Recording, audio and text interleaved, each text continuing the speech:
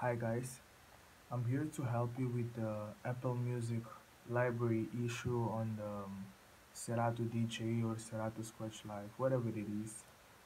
Um, I've already fixed my problem, so I'm here to show you the steps in order to fix your problem. I actually had to email Serato and then they gave me some tips and it helped me. So the first thing you need to do, okay, so you'll be opening Serato and you won't be finding here the Apple Music library, right? The playlists. So the first thing you need to do is close your Serato DJ or whatever it is, Scratch Live or whatever it is. Come here and open iTunes.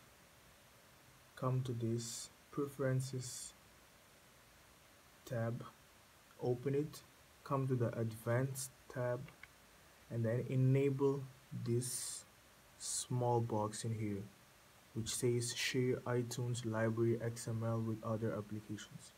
So this is actually the magic in here. You just need to tick it, confirm it, close the iTunes and reopen your Serato DJ Pro or whatever version you have.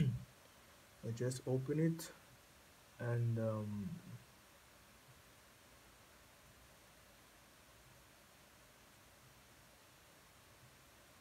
boom, the magic is done. Now if you can see, I have all my playlists in here, all my tracks are here coming from the iTunes library. Thank you for watching the video. Like it, subscribe to my channel, and leave a comment. Thanks.